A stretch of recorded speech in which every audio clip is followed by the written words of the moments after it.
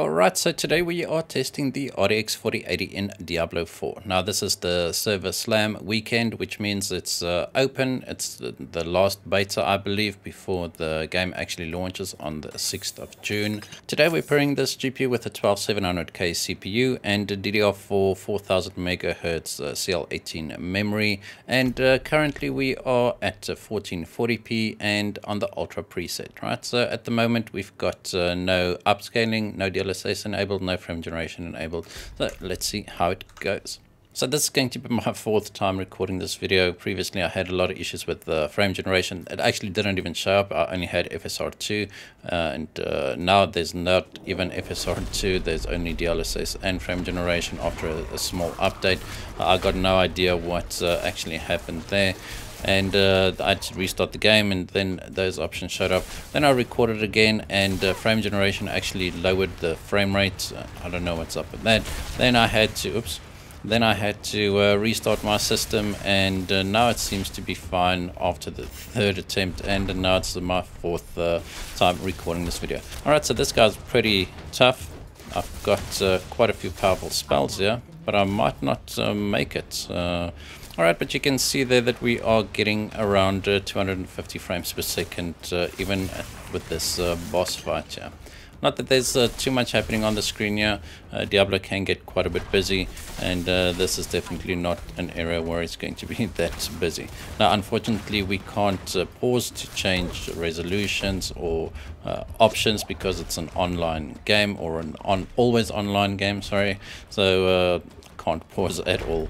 So we have to unfortunately fight this stupid Baron. So you can see at 1440p we are fully GPU bound. Our GPU usage is in the high 90s. I mean, it's 97-98% most of the time. Then it goes down to 96, and that's really nothing. So this game actually makes good use of CPUs, which is good to see. I mean, even a 4080 is a GPU bound at 1440p with a 12700K. That's definitely good news for me. And you can see that the stuttering seems to have improved quite a lot over the previous. Can I actually pick that up? All right, that's actually a health potion. All right. So the stuttering improved quite a lot over the last betas. I was very worried about that because the first two betas, the stuttering was terrible. And I thought, or I was actually worried that it'll make it into the full game, seeing that it's so close to release. But it's amazing what the team actually accomplished in a few weeks. And there we go. Alright, so that was it for this boss fight. So it's still getting around to 145, 250 frames per second. I just want to see if frame generation actually helps now.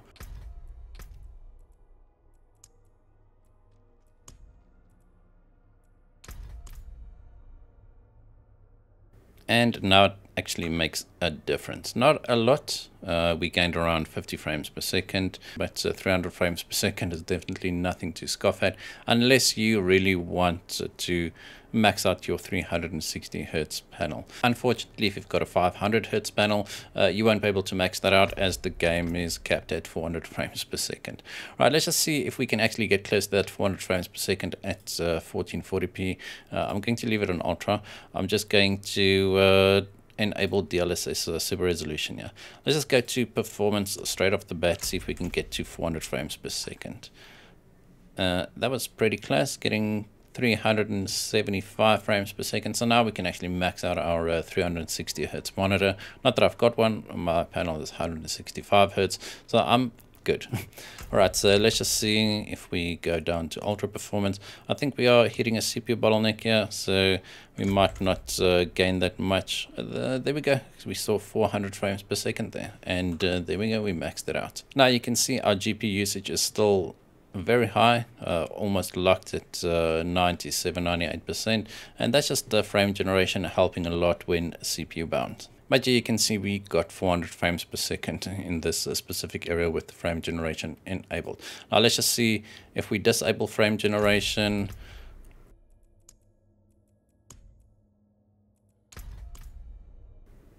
I mean, even without frame generation, we're getting 400 frames per second.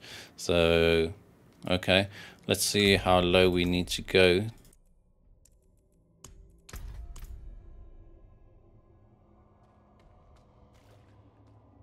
I mean, we couldn't get 400 frames per second at DLSS Performance with the frame generation enabled. So this is what I mean, right? It's not really helping that much at the moment. Something is definitely not working as it should. 375 frames per second. And if we then enable frame generation, it's still going to be, well, that went up by, no, still around 375 frames per second. So, which is contrary to how frame generation actually works, because it actually helps quite a lot when you are CPU bound as well. All right, let's just get to the top here. So that was inside getting 300 and something frames per second. Outside still getting 300 and something frames per second. Definitely nothing to worry about if you've got a 4080 and you want to play at 1440p. All right, let's just see what happens at 4K.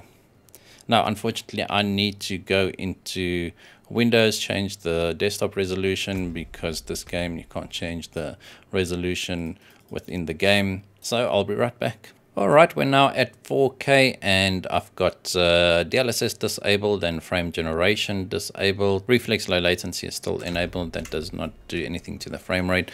Let's see what happens here at 4K. Alright, so just in this outside area, looks like we're getting around 140 frames per second. I know we're getting 140 frames per second because it's the fourth time I'm running this specific benchmark. So I think we topped out at around, or averaged at around 135 frames per second. So I mean, at 4K, this is a pretty good experience. Once again, I'm not entirely sure why this game does have DLSS 3 frame generation. I think the more games that have it, the better, but this is definitely one of those games that don't seem to really need it. Sure, this is with a 4080, but you've got normal DLSS as well for the 20 and 30 series GPUs, and I mean, that does a pretty good job as well. And I mean, this game doesn't look terrible. Sure, it's not the best looking game out there when compared to newer AAA titles, but it is pretty good looking when compared to the previous Diablo games. Alright, so 140 frames per second, give or take, at 4K native. Let's see if frame generation actually makes a difference this time.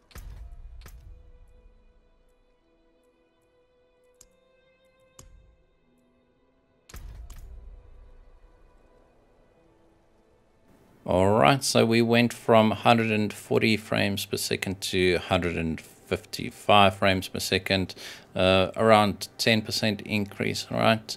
So frame generation on its own is definitely not doing too much here. This is actually the lowest increase or frame rate increase that I've seen with frame generation, only 10%. So, I mean, all the other games that we test with, we enable DLSS super resolution in conjunction with frame generation. But even when frame generation is enabled on its own, I don't think I've seen the performance gain be this small.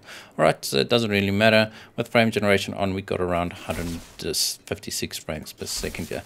I'm just going to disable frame generation. Let's see what DLSS can do for us here.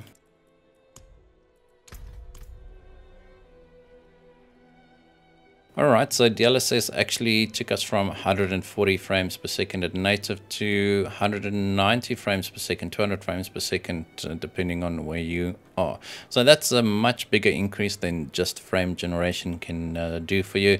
I mean, the technologies are meant to be used in conjunction with each other, because frame generation can increase your input latency. Not that it matters with Diablo, obviously, but DLSS 2 then increases your frame rate, and because it renders at a lower internal resolution, and that in turn reduces the latency, so that when you enable frame generation, the hit is not as noticeable.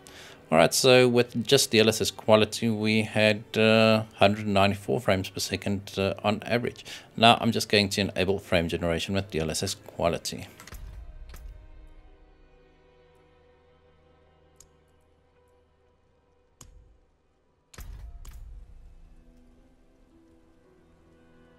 And this is what I saw earlier as well, is that my frame rate actually lowers when I enable frame generation. And I thought it was just something wrong with my system. I rebooted it and it seemed fine with the previous tests just now. But it seems like frame generation reduces the frame rate in certain scenarios. Now, this is a beta. I mean, we can expect quite a lot of issues. It's just strange to me that sometimes it works fine and sometimes it doesn't. I don't think we can go back into that dungeon. All right, so let's just stand here. I'm just going to disable frame generation again, 170 frames per second, disable frame generation, and 185 frames per second. So it's something definitely not right here with frame generation. All right, so let's just go on to DLSS Balanced. Let's see how close we can get to this 400 frames per second cap at 4K. Right, so DLSS Balanced, we went from 180 frames per second to around 210 frames per second, 220 in this specific area, which is a pretty good performance bump. And I'd say that 4K with DLSS Balanced still looks pretty good. I'd even play 4K performance. Personally, I wouldn't go down to Ultra Performance because that then renders internally at 720p, and the artifacting, especially lighting artifacting, just becomes too distracting for me personally. All right, so let's just see if DLSS frame generation works with DLSS Balanced. I'm just going to enable it. Had around 210, 220 frames per second, and going down to 180 frames per second. Right, so definitely something broken with the DLSS frame generation. Let's just go all the way down to Ultra Performance here. Save the change, and let's just disable frame generation. Right, so we're getting around 270 frames per second. Let's just get to keep on pressing tab, because in the older versions of Diablo, the map is actually displayed on your screen a little bit transparent, so you can still run around while the map is open. I'm so used to that. So getting around 270 frames per second. I think it's the third time I'm saying that. Let's just enable frame generation and see if it actually helps at this setting.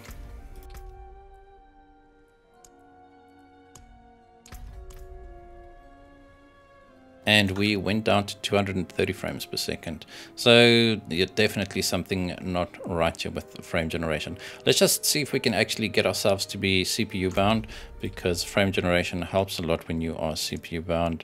I'm going to lower the detail setting to low. I'm not sure if we will actually be able to get ourselves CPU bound. Did the game crash? Right, the game didn't crash. This is just the low preset. I'm pretty sure there are still other settings that we can set to lower, because we are still GPU bound. I mean, our GPU usage is still sitting at 97% GPU usage. Now, this is with the DLSS Ultra Performance at 4K, so 720p on the lowest setting. Right, so let's just see our numbers here, 315, 320 frames per second. Enable frame generation, save the changes, and going down to 240 frames per second. All right, so definitely something to work at. All right, but that's going to be it for this video. I just wanted to test out Diablo on the RTX 4080 and see what frame generation can actually do for us in this game. And apparently it seems like it can only reduce our performance. All right, so thank you guys for watching. I hope you enjoyed this video. If you did, hit that like button, hit that subscribe button. And as always, we hope to see you in the next one.